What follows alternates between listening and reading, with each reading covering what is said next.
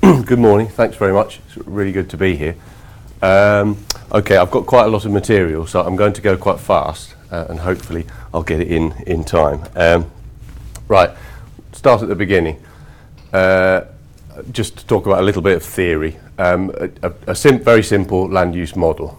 Basically what we're talking about a series of time steps, t0 to tn, and we're looking to establish these key things. How much land use is changing, where is it changing, and how is it changing? So, cellular automata. Why cellular automata? Well, basically this is something that arose out of the Manhattan Project at Los Alamos in New Mexico in the late 40s and 50s, with these guys here, Stanislav Ulam in particular on the left and John von Neumann on the right. And this is basically Ulam's definition of cellular automata. Given an infinite lattice or graph of points, each with a finite number of connections to certain of its neighbours, each point is capable of a finite number of states. The states of neighbours at time tn induce in a specified manner the state of the point at time tn plus 1. This rule of transition is fixed deterministically, or more generally may involve partly random decisions. So there's a lot of talk in the modelling literature, the land use modelling literature, about transition rules and states and neighbours, and all of it comes back to this. Well, then there were some sort of experiments by mathematicians later on, like John Conway, who came out with a game of life, which I'm sure you've seen if you know anything about cellular automata. It's a kind of classic example. As far as actually applying these definitions to geography, we've got this guy on the right here, Waldo Tobler, looking very relaxed in his retirement there in Santa Barbara in California. And he basically said, well, yeah, we're talking about a cell. A cell could be a grid, it could be a map, and we could, our cells could contain land uses.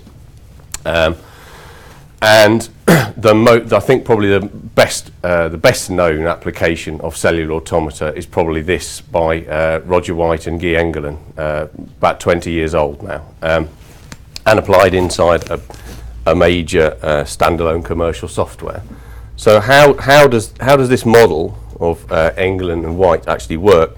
Okay, well basically you start with your initial land use map, which in the case I'm going to talk about today is 1956. You establish your neighbourhood rules. You have a stochastic element, this randomness that Ulam was talking about. You have accessibility, which is usually your distance to roads or your infrastructure networks. Suitability, so the background carrying capacity of the background land to support a land use. You don't get cereal crops on mountain tops.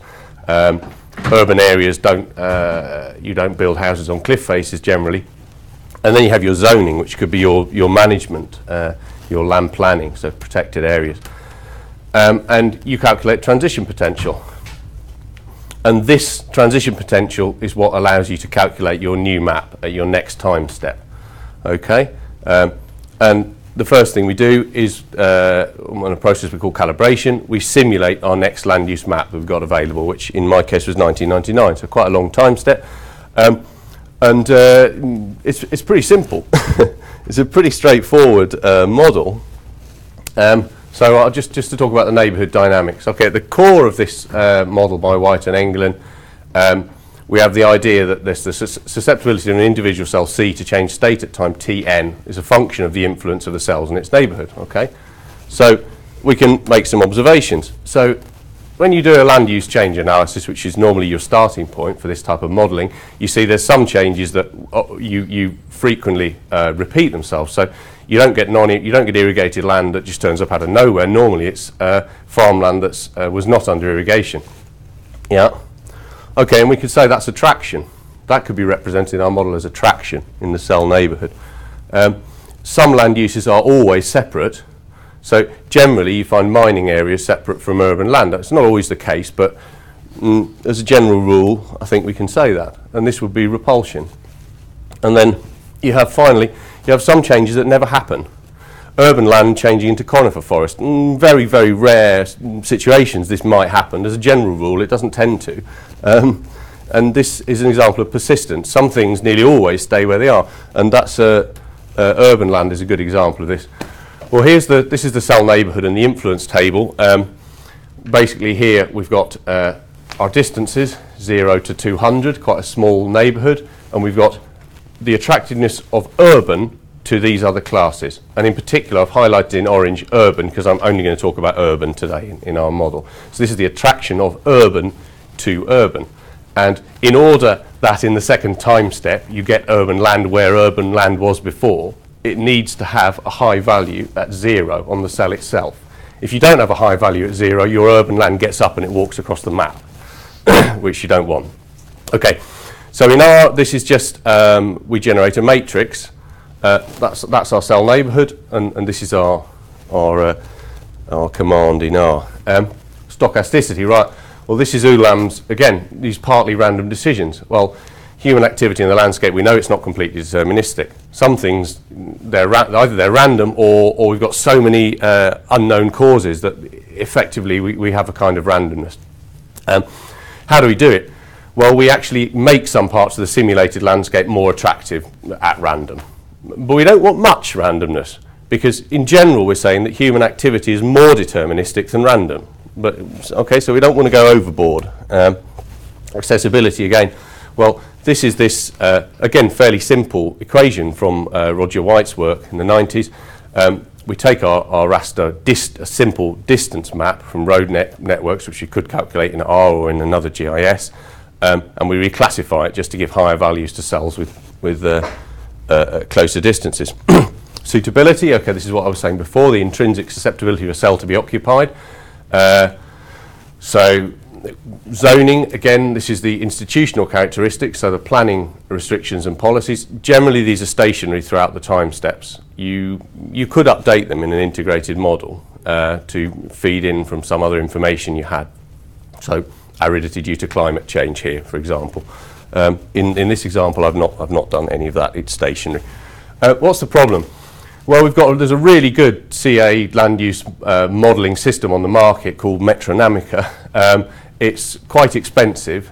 It's standalone. I should say, first of all, it's very good, yeah, but it is expensive. It's standalone. If you want to do any GIS, you've got to go outside and do it in a different system.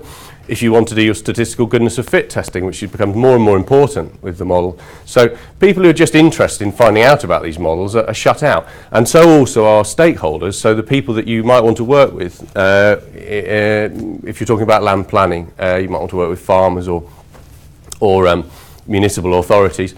And it's very difficult for them to access this model. You have to buy it as part of your project and then give them results.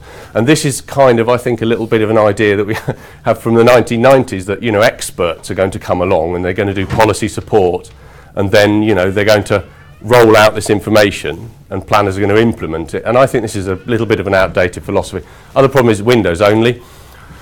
There are some other non-commercial applications. They have some of these limitations as well, and there are some commercial applications that I don't think are true cellular automata, like the land change model in Idrisi. They talk about cellular automata, and then you actually find that it doesn't really respond to any of these definitions that you have from Stanislav Ulam. So anyway, that's debatable. I don't want to offend anyone, but I don't think they're real cellular automata. So we wanted something that gives you complete freedom to explore, that runs inside a widely used environment like R, and it responds to all these problems I was just talking about. And for me particularly, it was important because we work a lot with stakeholders. This is one of our workshops in Doñana, which is a natural area in the south of Spain. This is our website. So we're saying to them that, yes, everything's online. Go to the website. You can download everything, all the questionnaires, all the information. And at the end, we have to say everything. Except the land use model. Sorry, you can't have that. That's licensed software. And that's not good enough, I don't think. So, right, first of all, it's a prototype I'm going to present. I can't compete with all this professional development that's gone in. I'm only dealing with one land use at a time. There's no graphic interface, a lot of development. But anyway, I'm going to put the code online at this blog. It's not there yet. I've just set the blog up, so bear with me. Right, well, we've actually had quite a nice introduction to R anyway. Anyway, it's got a whole series of advantages, I think, for this. Ease of data handling, for me, is absolutely great. I mean, you can bring in a raster data, an ASCII file. You can take the values out. You can do a whole load of things to them. You can return them, and it doesn't screw it up. So it's really, really good, that. For this model I'm going to talk about, you don't need a very powerful computer. About a gig is probably enough of RAM, and any operating system that runs R, as far as I know, most of them do. You need the raster package, AOD, SP, and SDM tools, just for the spatial analysis, so you don't need a great deal of additional stuff. This is the model that I've actually built is based in this area. As I was saying, this is southwest Spain. This is a natural area called Doñana, and I'm going to show some examples of my land use simulations for the growth of this large town called Sanlúcar de Barrameda. So right, land use demand. You need to know how much land is changing. Remember, I'm only going to be talking about urban land, so this is a binary map. Urban land is 1, non-urban land is 0. And our land use demand in our second date, in our calibration map, is just simply how much land we know changed to urban in that date. So there, 1999, 4502. Okay. Right, how do we calculate it in R? There we go. Very simple, frequency command. There we can see we had 6,752 cells allocated to urban. That's a demand of 157 cells a year. So at each time step we need to locate 150 cells of urban land. Yeah. Okay, this is our matrix that we've just seen for our neighbourhood rules. And then we apply a focal moving window. Yeah. Using this command, the focal command, yeah, and this is the window that we saw before. Okay, it does some quite odd things here. I'm not quite sure why. It creates some holes in the map, so we can fill in these areas from the original map. That's something I should look into more, but haven't had the time.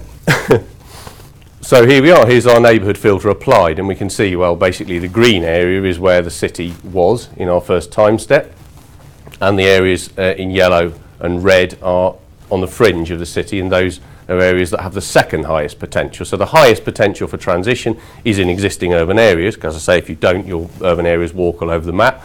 The second highest potentials are going to be on the fringes. Yeah, so it's pretty straightforward. The randomness, right, well, sorry for this big slide of code. It's longer than it needs to be, because as you can see, I'm not an expert in R, and nor am I a programmer. But effectively, the Weibull distribution is a skewed distribution. So this means that we're not getting values consistently between 0 and 1 like we would in a normal distribution. We're getting values they tend towards 1. So most of our values are going to be 1. And that's really important because we're multiplying it into the transition potential equation. So most of the time, we're going to get determinism. But occasionally, we're going to get values that are not 1, and they can be quite a lot higher than 1. So this is how we've put our randomness in. And then we've made sure that we set the city to 1, so we're not actually randomizing inside the urban area, because this doesn't really fit inside our conceptual model. You know, we believe that there's a possibility for urban areas to randomly occur outside of the existing city, but we don't really want chunks of our city to randomly disappear. Yeah. Anyway, accessibility.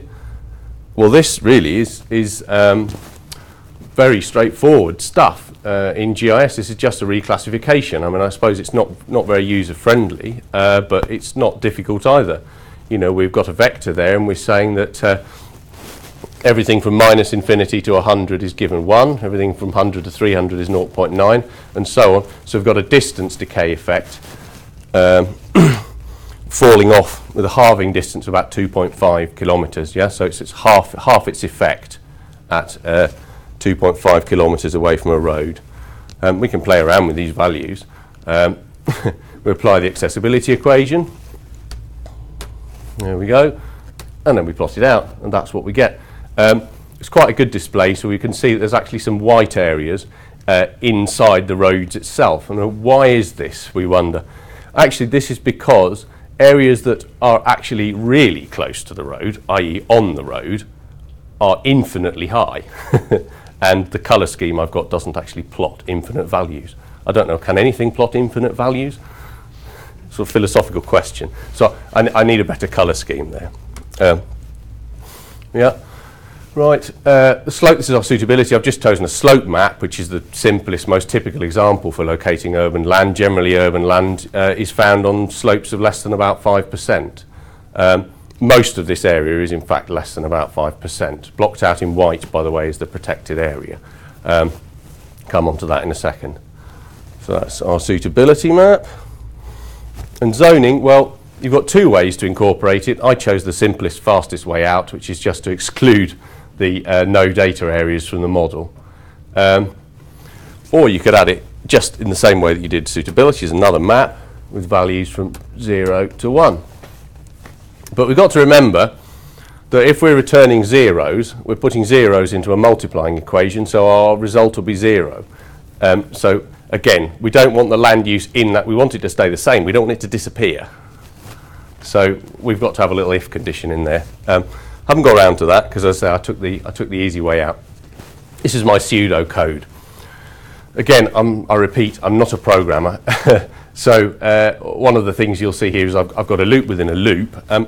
Hasn't actually seemed to create me too many problems, but I think there's definitely better ways to do this.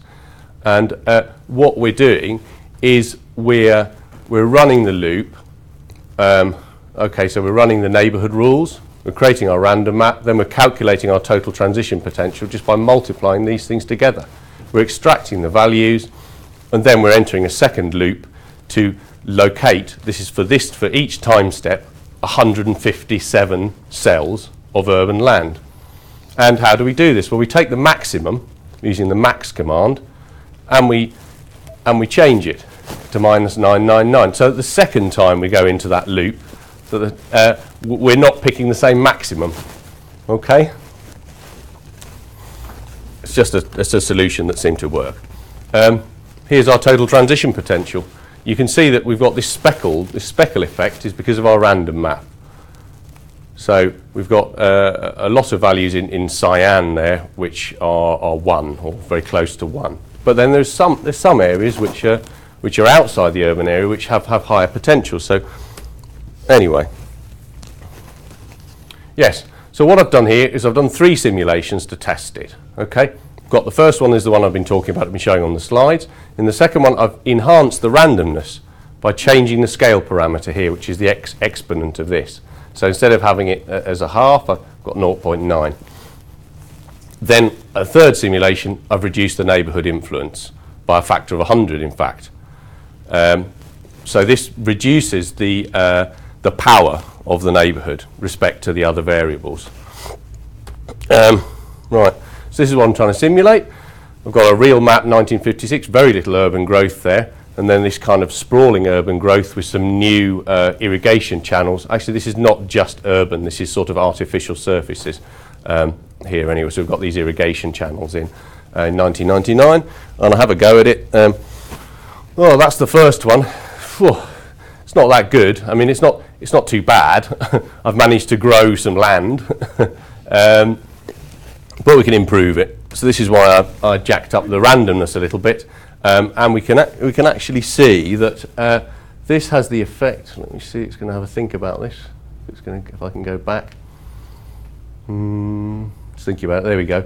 You can actually see the difference between the first one and the second one. I haven't got any urban areas that just sort of spring up, but when I up the randomness, they start to spontaneously occur. And then when I reduce the effect of the neighbourhood respect to the other variables, I start to get a more realistic pattern.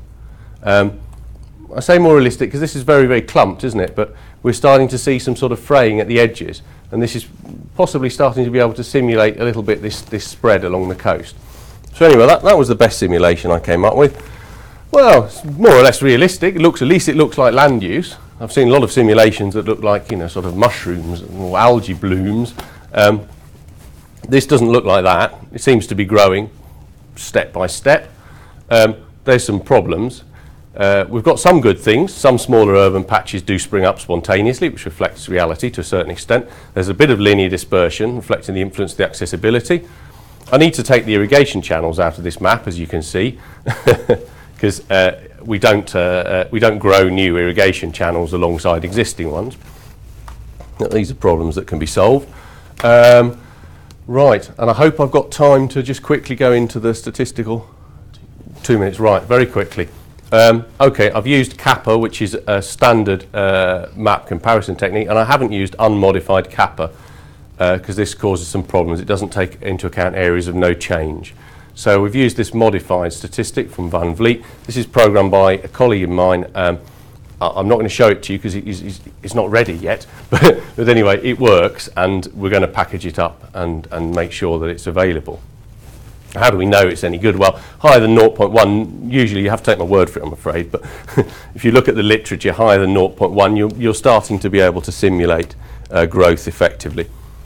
Well, fractal dimension, this is a pattern comparison measure. In general, the closer between 1 and 2, the closer to 2, the more dispersed or the more sprawling, the more irregular the pattern. So we can see in our real maps we've got quite a dispersed pattern, quite dispersed boundaries. In our simulations, not so dispersed. Remedy, more randomness, stronger accessibility perhaps to scatter those urban areas along the roads.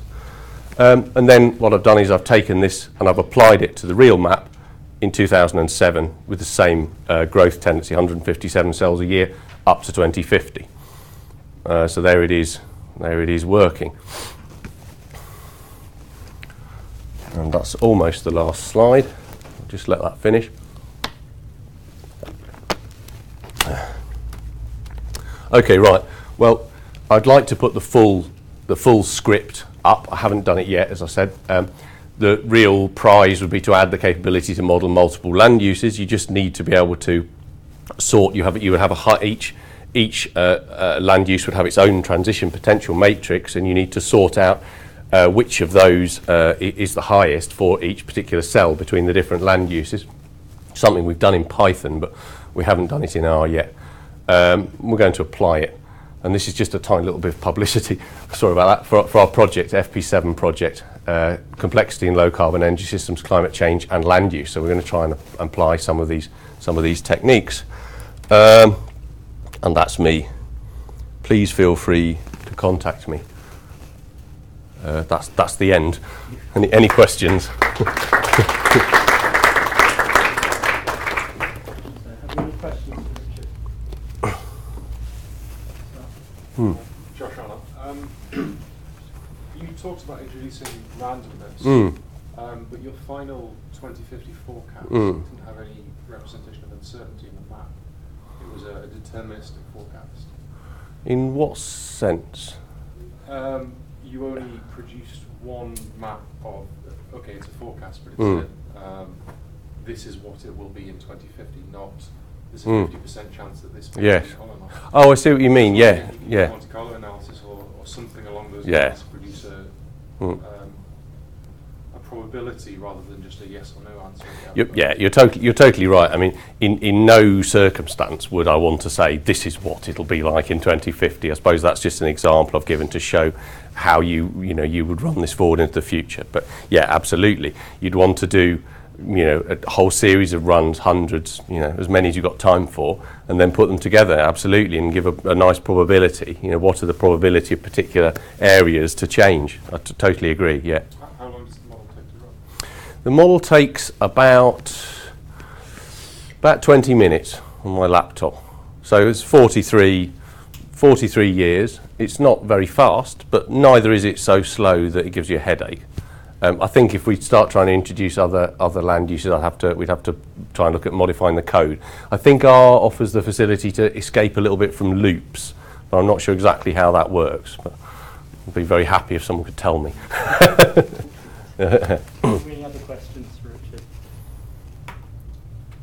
Yeah. I know you've only got 2 data points to start Yeah. with, but have you thought about using non-linear growth patterns? You mean the demand would not be sort of a straight line, but rather well, you can do it. Yeah, I mean that would be interesting for your future. I suppose to simulate the future, you might want a series of scenarios in which the growth does a series of things. And I mean, that's definitely been the case in Spain. You know, we've had kind of years and years and years and years of consistent urban growth, and all of these models have been great. You know, business as usual, it's always the same, it just keeps on growing. And then suddenly we have the economic crisis in 2007, and that just throws everything out of the window. So that's a clear kind of weakness in these models, I think. Anybody else? No questions? I was going to ask myself. Yeah. You've obviously got something going on with your irrigation channels. Yes. You could. How does it, or is there a way of incorporating the reverse effect that, say, someone builds a road, Yeah. and then you get development off of that?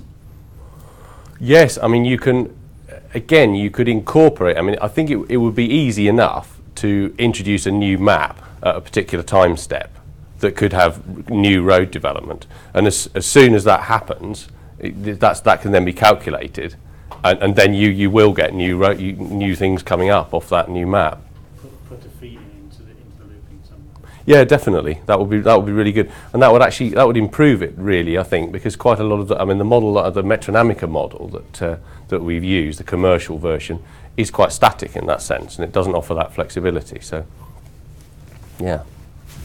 Very much. Sorry. Can you compare the output of this to the commercial software in the same area?